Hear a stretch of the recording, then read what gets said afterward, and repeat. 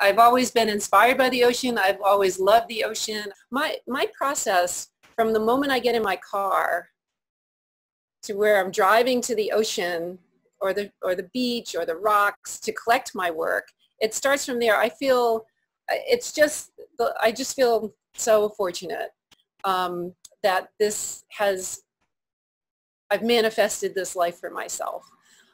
So basically, I go to the ocean to grab my seaweed, but I'm walking on the coast. I'm observing the nature on the shore, the birds. I'm seeing what's in season in terms of the fish and the seaweed. The seaweed is seasonal, so I've learned that over time.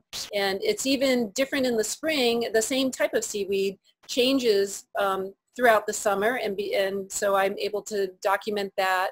I see scallops swimming by. I mean, it's just, it's a very holistic experience to go out there and collect and come back to the studio. I also have to gather jugs of salt water because I need to work with salt water when I'm working with the seaweed and making the original art. Last year, I started working with cyanotype. And cyanotype is a process. I'll get another. It's two chemicals. They're non-toxic chemicals. They're basically iron salts. Different components of iron salts. So there's two that you have to. You get the crystals. You mix them in water, and then those solutions you have to mix together. And you coat them on, once you coat them on the surface of paper or fabric, they make the surface, it becomes light sensitive. So you can put dried seaweed or objects or whatever on top, and you put it in the summer. I'm able to go outside and put it under the sunlight. In the winter I use my darkroom. But and then wherever was covered leaves that acts as a resist. Right. So basically, this is the process that starts. So I have a collection of dried seaweed that I work with for that beginning process, and then once I get the shapes that I like, which are random, and I never know what I'm going to get. Once I get that impression, I go through the seaweed pressing process where I soak the paper in salt water, and then I collage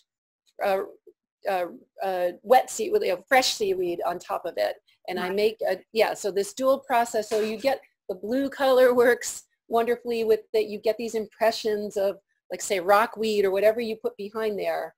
And so this combination has been, I thought about it for a while, and I was able to work on it last year.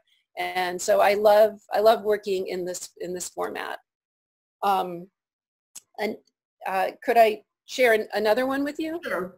Okay. So basically, another thing that I was thinking about, and since one silver lining for me with COVID has been that normally my summer is booked, I'd say from June, into September for sure, and then into the holiday season with shows, and I have shops that carry my work, so I'm very busy all summer, and everything was canceled for me. Except for one show that I did. So I've been able to be in my studio working on these ideas that I've been thinking about for a while. So in that same process of sort of doing the cyanotype, this is a process now where I've done the cyanotype, and this is a piece of kelp.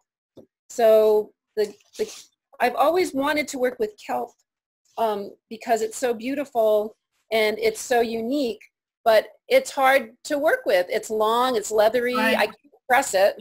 It dries and it gets brittle. So I'm able to lay the kelp out, and I can do a whole, well, you can see one behind me here. Yes.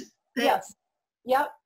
So so what I've done with this particular one is I've gone back and I've painted in with the cyanotype chemicals, and then laid some dried seaweed and put it back out into the sun, and I'm getting this dual. It looks very insect-like. Yeah, it looks insect. I mean, the rockweed has this wonderful pattern. It's different shades of blue. It makes it dimensional, you know, kind of pushes the background into a very, it's not defined, so it's sort of it recedes, and then this is bright and colorful, and this comes forward, so you get, there's a lot of things happening there. What would you like people to take away from your work? What I would like people to take away, of course, is the same feeling of what got me started, and it's basically looking at seaweed in a different way. And seaweed also becomes a platform for the environment, for nature, for being more observant in your surroundings. So, and I have had many people come back over the years and just say, oh, I went down to the beach today, I thought of you. I looked in the water, there was seaweed, and I was actually looking at the different types. And there was a lot of different types. It didn't seem like there was, but there are. And I'll get emails from people that are traveling, we're traveling in boats, and they're traveling over to Europe and wherever, and I'll get pictures of the seaweed that they're seeing over there. So that's incredibly rewarding to me, to actually have people have my work affect them, so they're noticing their own environment with more depth.